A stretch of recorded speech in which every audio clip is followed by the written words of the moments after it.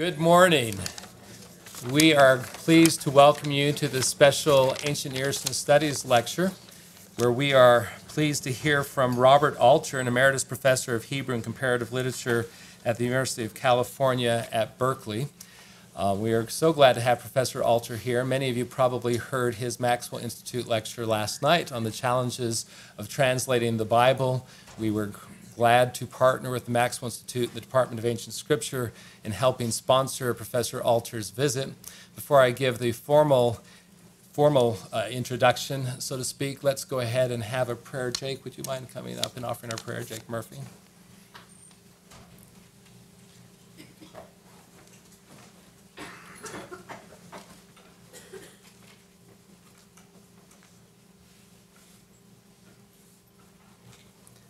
Heavenly Father, thank you so much for this day, for the opportunity that we have to be able to be here and to be intellectually enriched. Thank thee so much for truth and our pursuit of it.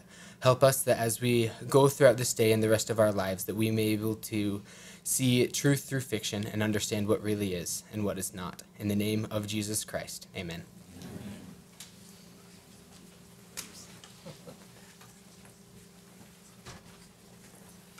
As I mentioned, Robert Alter is an emeritus professor of Hebrew and Comparative Literature at the University of California at Berkeley. He's written widely on European novel from the 18th century to the present, on contemporary American fiction, and on modern Hebrew literature. In addition, he has written extensively on the literary aspects of the Bible. His 26 published books include 2 prize-winning volumes on biblical narrative and poetry, and award-winning translations of Genesis and the 5 books of Moses. Of course, all of his translations have been assembled in the 2018 3-volume set on the Hebrew Bible. It's been a great pleasure to get to know Professor Alter a little bit better. His stated theme today is, of course, the book, The Art of Biblical Narrative. But as I was speaking with him this morning, given that many of you, not just the Ancient Near Eastern Studies students, but others in related fields, may be going on to graduate school or into the profession, he actually promised me that he would speak a little bit about how he got into this. So hopefully that will be inspiring to a lot of you. We will go right up until the passing period at 10 till 12. He can talk briefly to a few of you afterwards. We've already had a couple books signed, but he does have a very tight schedule this afternoon, so please be respectful of that. When you see me ushering him away, just smile, okay? Let's give a warm BYU welcome to Professor Alter.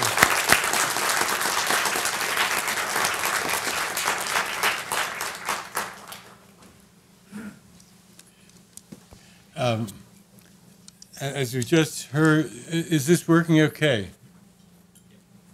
Yes? Okay. I'm slightly surprised with the size of the group since I was invited to speak personally. I imagined a long seminar table with 15 or 20 students, but I will make the best of things. Now, my trajectory has been a rather peculiar one. And I want to draw a moral from it before I start speaking, which is when you go into academic work, what you really need to do is not what people tell you you're supposed to do, but you have to follow your passion. Because following my passion led me to end up where I never imagined I would end up. And it's a tricky thing because, academic departments tend to like pigeonholes. So let's say you're hired in an English department, and my first job actually was the English department at Columbia. And because of your dissertation, you're designated, say, as I was, an 18th century specialist. And then they give you courses on Henry Fielding. At the time I was working on a book on Henry Fielding. And you become a Fielding specialist. And you go to Fielding conferences. Fielding's a great novelist, but I delight in reading him, but he's not the be-all and end-all of literature and culture. And a few years ago, even though I hadn't written on Fielding in a long time, I was invited to a two-day conference at an Ivy League institution on Fielding. And it was interesting. The thing that kind of dumbfounded me was here was this group of scholars who had spent their whole career on Henry Fielding. They knew everything about Henry Fielding. They knew his career as a judge. They knew his involvement with literary figures in 18th century London and so forth. And some of you may be comfortable in pigeonholes, but as I say, my own experience has been gratifying to move out of pigeonhole. So let me explain that I am a literary person through and through. That is, I did a PhD at Harvard in comparative literature, and I think about things in literary terms.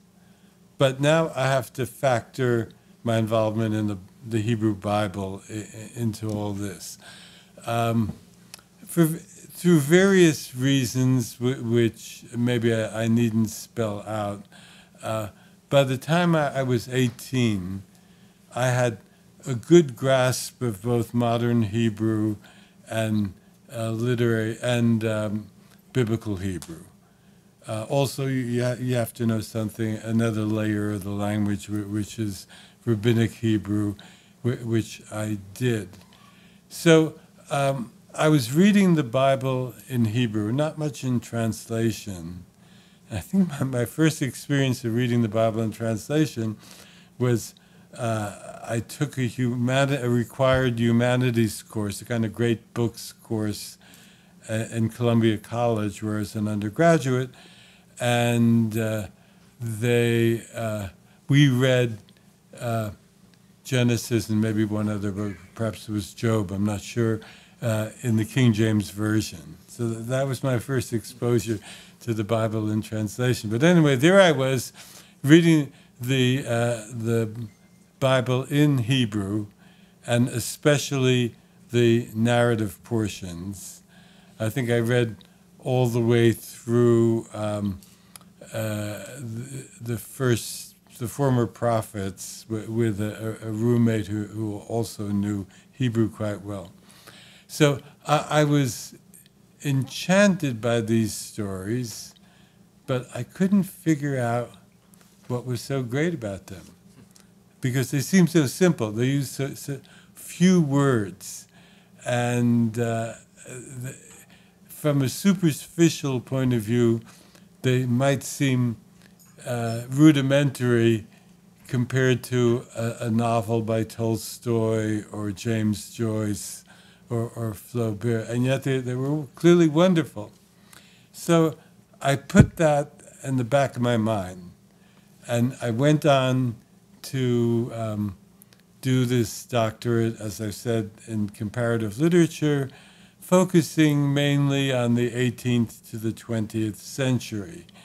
And that's where I imagine the future of my work would be.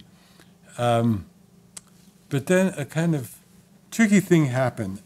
I had done, in the structure of comparative literature at Harvard, and we emulated that at Berkeley, you have one major literature, and my major literature has been English. English was my major as an undergraduate. And the two minor literatures required in the program were French and modern Hebrew. Now, French is no problem. I took 2 or 3 graduate seminars in French literature, and I read French pretty well by the time I came to graduate school. The other problem, the other issue was Hebrew, because at the time, not only was there nobody in Hebrew literature at Harvard, there still is not, but there was only one person on the faculty who knew Hebrew. And his field was medieval philosophy and exegesis. He was a very dour person. They sent me to see him. It was a funny experience, and he looked at me suspiciously, and he said, "Do you really know Hebrew?" And I said, "Yes, I really know Hebrew." He said, "All right, go home, pick out a short Hebrew poem, and write me a 3-page analysis of it in Hebrew." So I went home, and I wasn't quite conscious of what I was doing. He was a very devout person. And I picked a poem by an early 20th century Hebrew poet whom I love, Saul Chernichovsky, who wrote poems on pagan themes. And this is a sonnet dedicated to Astarte. So I brought it back to him, and he scrutinized it for 5 minutes, and he said, "All right, I see you really know Hebrew. Now don't bother me." So that was the extent of my Hebrew training at Harvard. But I was basically an autodidact in the field. You know, I sat down and I read the major writers, and I read a couple of histories of modern Hebrew literature in Hebrew and so forth. Well, I got to Columbia, as I said, my first job, and I was still passionately interested in Hebrew.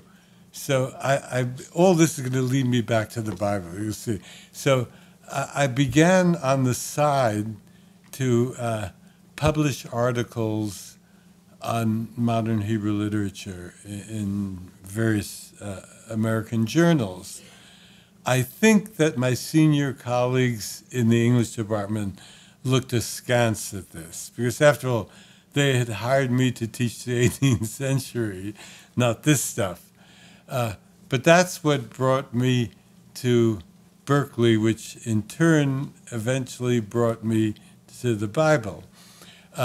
Berkeley had recently established a Department of Comparative Literature, and they wanted to represent a wide range of literatures.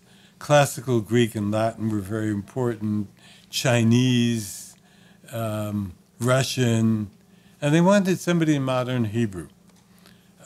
There weren't very many people around in the field, and not too many people at the time who could write literate sentences in English. And I have to say, whatever my limitations as a critic and scholar, that I write very literate sentences in English, and always have. And I enjoy writing. So they made me an offer I couldn't refuse. It was with tenure. I didn't have tenure at Columbia, and a substantial pay hike. And so I took it unseen. I'd never been west of Chicago. And when I came out there, it was breathing a new atmosphere. That is, Berkeley, as I'm sure most of you are aware, is a very lively campus. All kinds of intellectual crosswinds and students doing interesting things. And the Ivy League schools are very hierarchical. Was that your experience too? Whereas Berkeley is a very egalitarian institution. And also because I was in the Department of Comparative Literature, I could teach whatever I wanted to teach. And so I began teaching courses in the modern novel, which is a compelling interest of mine, and teaching courses in Hebrew, in Hebrew literature. So after I'd been at Berkeley for about 10 years, I was invited to give some lectures at Stanford on modern literature. And the person who was the resident specialist in Hebrew Bible asked if while I was there I would give an informal talk on the Bible.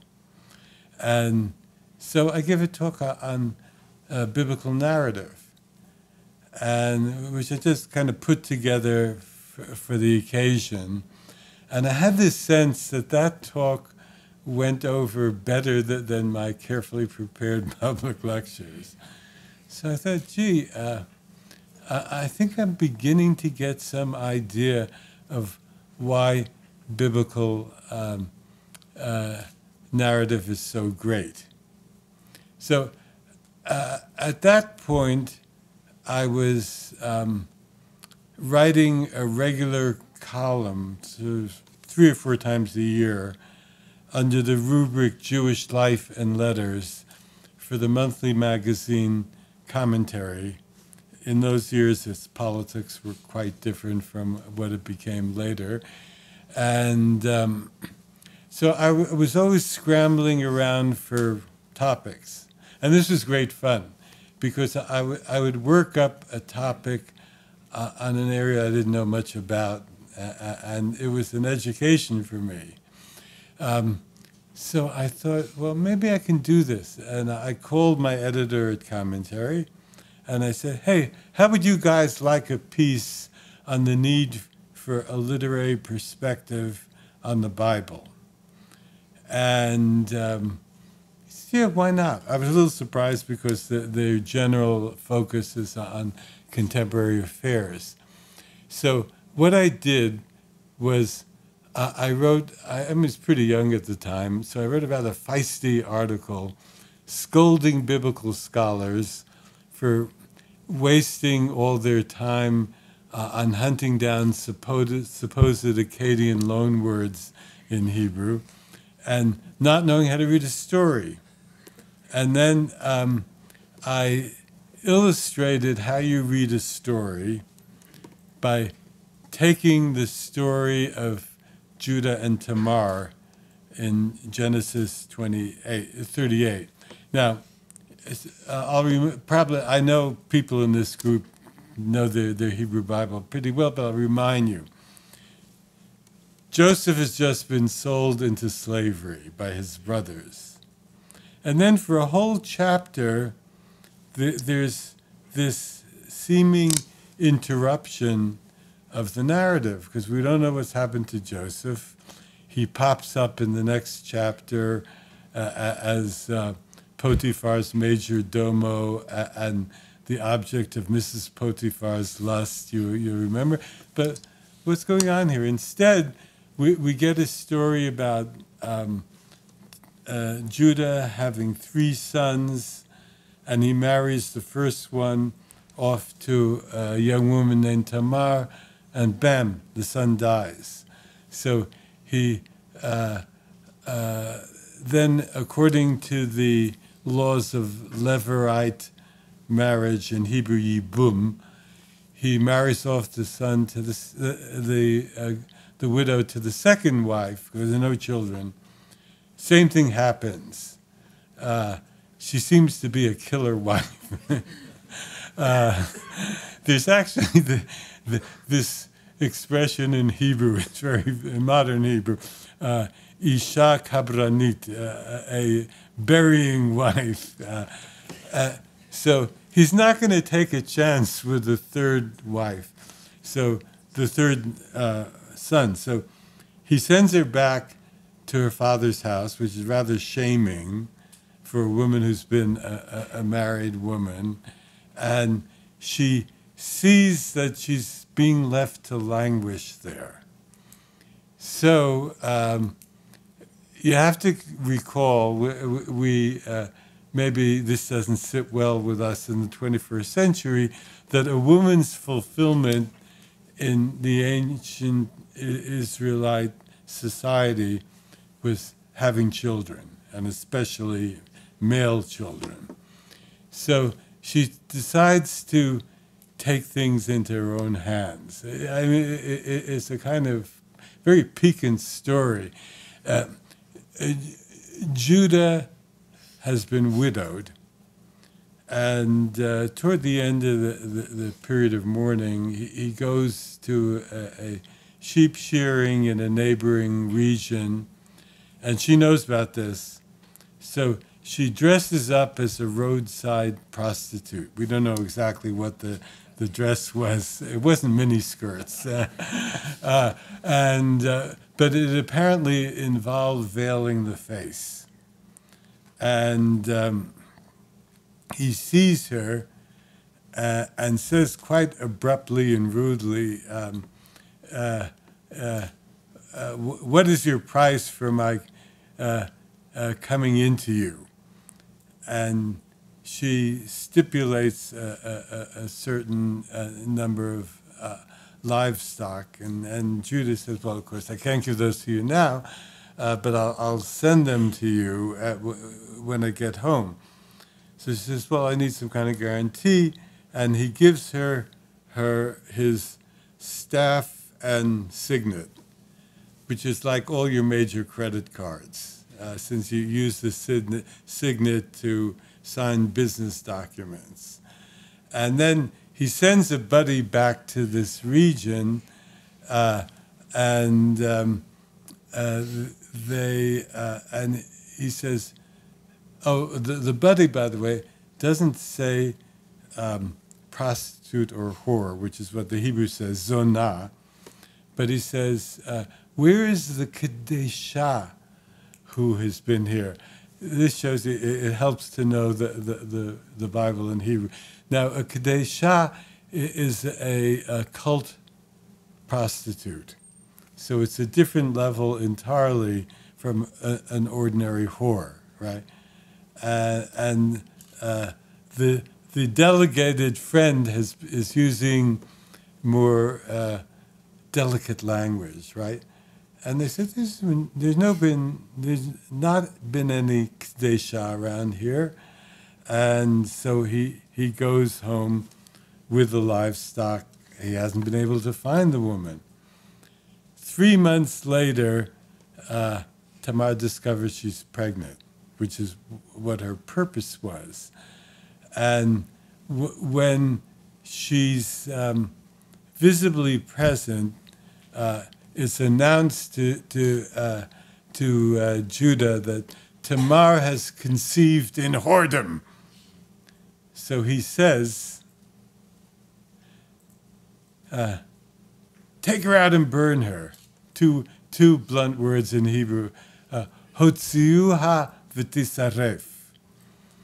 And they set up the stake with the fuel and carry her out. And as she's being taken to the stake, she pulls out the staff and the signet and says, I conceive by the man to whom these belong.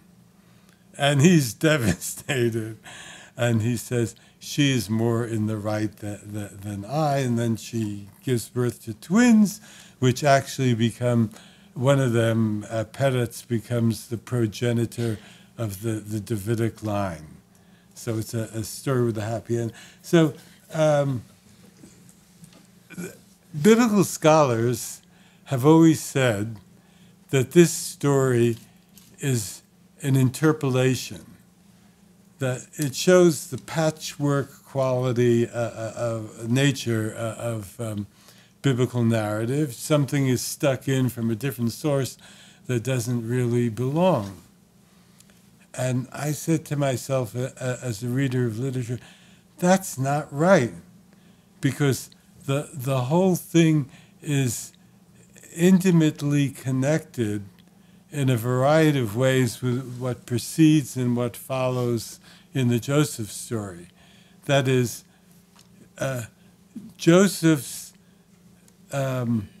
kidnapping and sale into slavery is covered up by his brothers, you'll remember, by taking that whatever it is in the King James Version, coat of many colors, ornamented tunic, and dipping it in kids' blood, and bringing the bloody, or sending the bloody tunic to their father. who immediately concludes that, of course, that Joseph had been torn up by a wild animal. Now, if we move on to the Tamar story, the Judah and Tamar story, we see a couple of things. It's also a story about deception of a father. The agency of deception is a garment, the prostitute's garb with the veil, and even the kid's blood is factored into the Judah Tamar story because it's kids that he's going to send her in payment for her sexual services.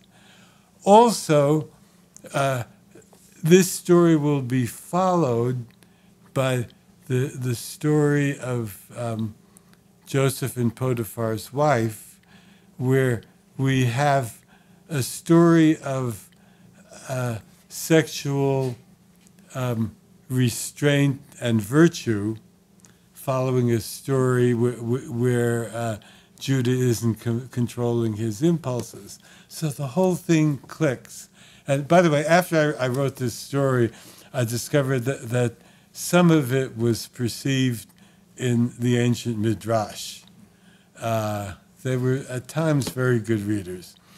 So, I say at times they have a didactic impulse, which I don't see in the narratives, and they also work on the midrashic assumption that the whole Hebrew Bible is one hypertext, so that a verse in Genesis can evoke a verse in Job or Psalms or Chronicles, anything. So I don't go along with that part of the Midrash, but they could be very good readers. Anyway, I wrote this article intending it to be a one-off. And what happened was I got a flood of letters, and there were lots of letters to the editor as well. People seemed very enthusiastic.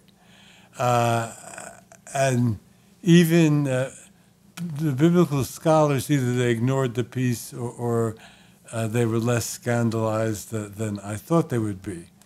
So I thought, gee, I have a couple of more ideas on biblical narrative. I'll write another article. So one article led to another, to then a fourth article in a couple of different journals, and I was on my way to writing a book on biblical narrative, which has been continuously in print for 36 years or something. Now, I can't, since I'm being personal, I can't resist a kind of personal anecdote from my teaching at Berkeley. I'd never done any teaching related to the Bible at that point. Now, we had a professor of Hebrew Bible at Berkeley who was a very serious scholar. His name was Jacob Milgram, who devoted his whole life to writing a 3,000-page commentary on Leviticus, which is there in print in the Anchor Bible. And I think it's excessive, but it has some interesting stuff in it. I mean, he was so serious about Leviticus that he would send his graduate students, he acknowledged them in the commentary, to butcher shops to observe how the meat was cut up in order to get a better understanding of the butchering of the animal sacrifices indicated in Leviticus. Well, the thing about Jacob Milgram, which made us, his colleagues, a little uncomfortable, is he refused to teach anything to his graduate students except the book of Leviticus. And so one of my students of modern Hebrew literature came to me. She's a very good student who has become a lifelong friend, actually. And she said, well, we understand the rationale in obliging us to do 2 semesters of Hebrew biblical topics, but 2 semesters in which you do nothing but the book of Leviticus and only 1 chapter per semester. This must have been a strange pedagogic experience. So my conscience smote me, as they say. I said, I'm going to do something for these students. So I put together a graduate seminar on a biblical narrative, and I had about a dozen students. We were reading all the texts in Hebrew, and we met at my house in the evenings, maybe because it was a clandestine operation. In fact, I gave the course a fake number and course description because I didn't want Jacob Littleman to think I was poaching on his territory. So it was called Ancient and Modern Hebrew Texts. We never did anything modern, and it had a different course number. Well, I had a wonderful group of students, a few of whom have gone on to very distinguished careers, and there was this strange sense developing in those evenings at my house that we are doing something that's pioneering. Then I said, that's silly. How can you do anything pioneering on the Bible when the shelves are groaning with thousands of books in many different languages that study the Bible from all kinds of scholarly languages, angles. And then a simple answer occurred to me. I think this is probably true in all disciplines, that the answers you get are contingent on the questions you ask. Now, I'm not saying that mainline biblical scholarship presents foolish questions. They've really advanced our knowledge of the Bible in a variety of ways. But one question they never asked themselves was what's going on in the Bible as literature. And hence the sense of my students and I way back then in that first seminar that we were doing something that was pioneering. Okay, I thought that this would be the end of it. I said to them, well, after all, I'm not a Bible scholar. I got this book out of my system, and that's it. Just as I initially thought that article was going to be a one-off. But then the book was very well received. One of the most gratifying reviews I've gotten in my career was the eminent British literary critic Frank Kermode, whom I had admired from afar, wrote a glowing review of it in the New York Times Book Review. Later, we got to know each other, and we collaborated on an edited volume. So, given that reception, I thought, well, why not a book on biblical poetry? And I did that. That came out about 4 years after the narrative book. And by that time, I was on a slippery slope down into biblical studies. Okay, let me say something methodological now for a minute.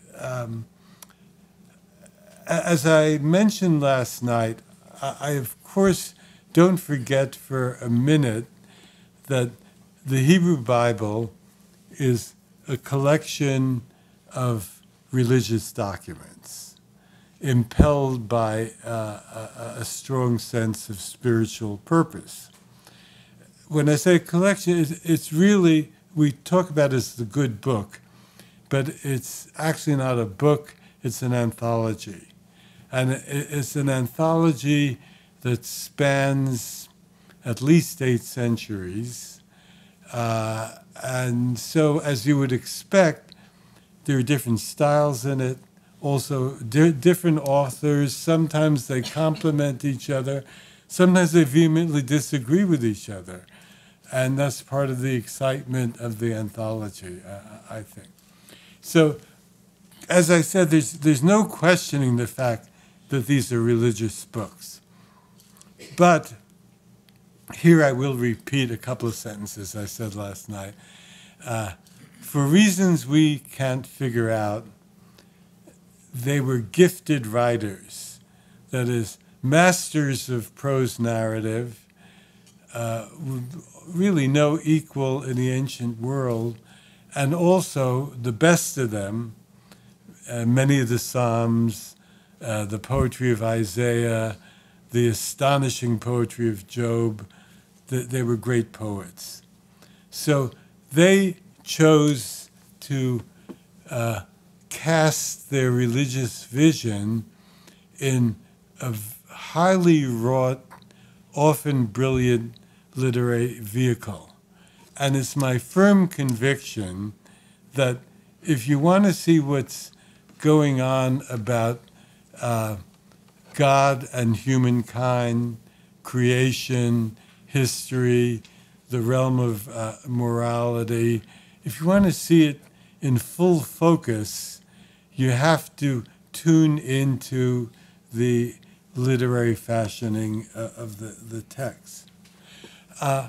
Now, this is going to sound strange, but in point of fact, I think that a literary understanding of the text has to precede a philological analysis of the text. I don't mean that we shouldn't use philology. I've become a big fan and a practicing philologist, especially as I got into translation. But you can't make assumptions without first seeing how the text is organized in literary terms. Well, in a way, the Judah and Tamar story and how it's actually integrated with the narrative around it and not an interpolation is one illustration. Let me give you an illustration from poetry. Proverbs 7 is a wonderful poem in which the mentor who speaks the poem warns off a young man of the dangers of a seductress. I'm sure all you young men in this room feel the same need.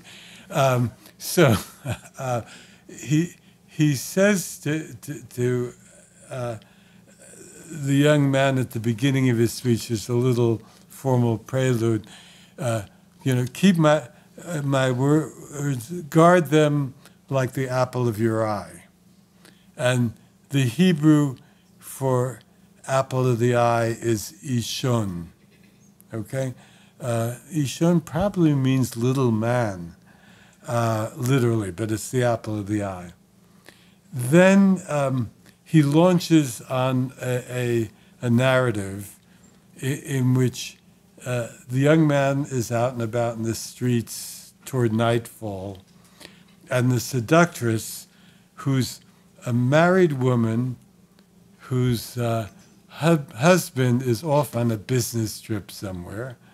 In fact, when she speaks to the young man, she says he's taken the bundle of silver with him. In other words, he's taken his wallet. He's not going to be back for a while. We don't have to worry, sweetheart. So she's lurking for him in the streets, okay? The whole thing is imagined with great vividness. That is, she tells him that she's laid her bed with imported linen from Egypt and perfumes from Arabia, and also laid out a feast for him.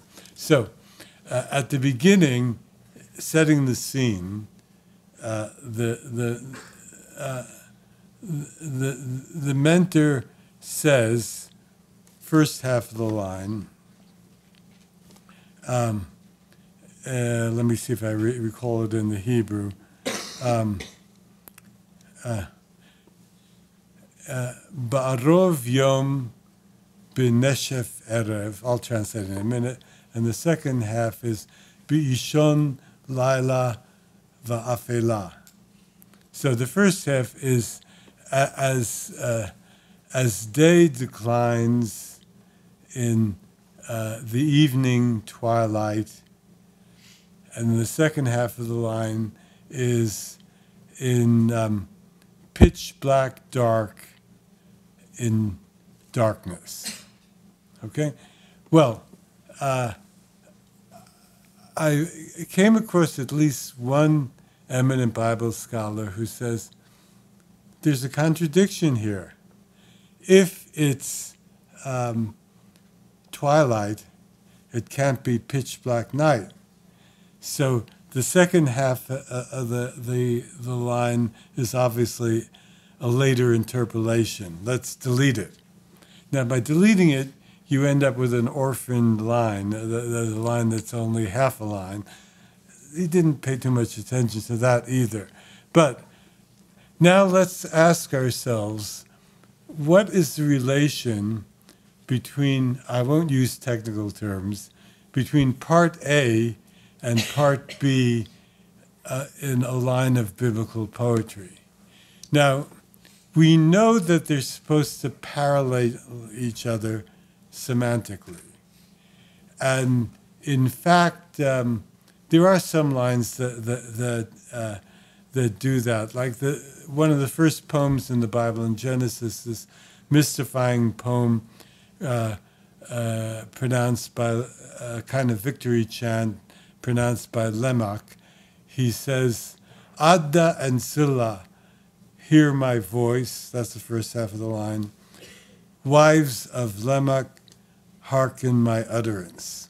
So you see everything is exactly parallel, and even the syntax is parallel. But that's the exception rather than the rule. What I discussed in my book on biblical poetry is that the second half of the line, in most instances, is a development, an intensification, a heightening, a focusing of the first half of the line.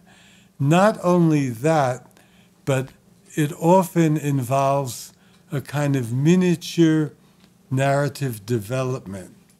That is, something happens at one point of time in the first half of the line, and then something at a later point of time in the second half of the line. Now, if you understand that that's a governing principle of biblical poetry, and that you can demonstrate it with probably several thousand lines of biblical poetry, then you see not only should the second half of that line in Proverbs not be removed, but it's a perfect manifestation of biblical poetics. That is, you move from twilight to pitch black, and you move from, let's say, 4:45 in the evening to maybe 6 o'clock when it's really dark and she can really get at him. Now, I have to add one other bit about biblical poetics here. What's the word for pitch black in the Hebrew here? It's ishon, which also means the apple of the eye. It has a homonym. And probably the relationship between the dark part of the eye. So it becomes a word for pitch black. Now, there is a general principle in both in biblical narrative and in biblical poetry, probably more in the narrative than the poetry, that when the writer moves from one segment of his text to another segment that might not be entirely related, as the prelude to Proverbs 7 is different from the narrative core of Proverbs 7. As the writer moves to the second segment, he stitches the two together by using a key word from segment A in a different sense for segment B. I'll give you one other example. In Judges 3, when Ehud, the Israelite guerrilla fighter, assassinates Eglon, the king of Moab, to whom the Israelites have been subject, he stabs him with a short sword. And the word for stab, the verb is taka. This, unfortunately, can't do in translation. Then he escapes through some mysterious side exit and rallies the Israelite troops to throw off the yoke of Moab. And how does he rally them? He blows a ram's horn, a shofar. And what's the word for blowing a horn? Taka. So you see, taka, stab, blow, works exactly like Ishon, apple of the eye, pitch black. So if you understand the organizing literary principles of the text, that will preclude certain analytic conclusions of philology based on a kind of, I would say, an abstract idea of how a text should be put together. So I began to have a lot of fun with this, as you can see. And at that point, I still had I should explain it since I started off by talking about my career, that it was the second career actually simultaneous with the first. That is, I didn't abandon my enthusiasm for modern literature and regularly taught courses on the modern novel in comparative literature at Berkeley. And even as I got into Bible translation, I wrote a book about the literary canon. I wrote a book about Kafka, Sholem, and Benjamin, a book about the city and the novel. So this has always remained a keen interest of mine. But Bible translation was not in my purview when I started. And in fact, I came to realize a few years ago that I had no clue as to how to translate the Bible when I wrote my biblical narrative book. How do I know this? Well, I did a revised version in, I think about 6 or 7 years ago, maybe 8 years ago. So of course I had to reread the original carefully. I modified a few ideas and added some passages. But the translations I had done, the ad hoc translations, they didn't copy, but they followed the model of the Jewish Publication Society translations, which were done in the latter decades of the 20th century, especially the 60s and 70s. And I was horrified by the translations, because I now think that all the modern translations, and certainly the modern, the new Jewish Publications Society, are dreadful. That they distort the original and don't do any kind of justice to it. So I said, I got to change all these translations. And because by then I had started, I had been involved in translation for a while, so I had, for most of the texts, I had my own new translation to do. So this came about through an accident. I tell the story at the beginning of this little book on the art of Bible translation. An editor at Norton, back in the early 90s, this is a while ago, when I was spending a visiting year at Princeton, made an appointment to come to see me. And he said, we'd love to have you do a Norton critical edition. Probably many of you, being students, are familiar with those. They're classical literary texts with an introduction, some occasional explanatory notes, and then all kinds of interesting material in the back of the book. Letters by the writer, contemporaneous reviews, critical essays, and so forth.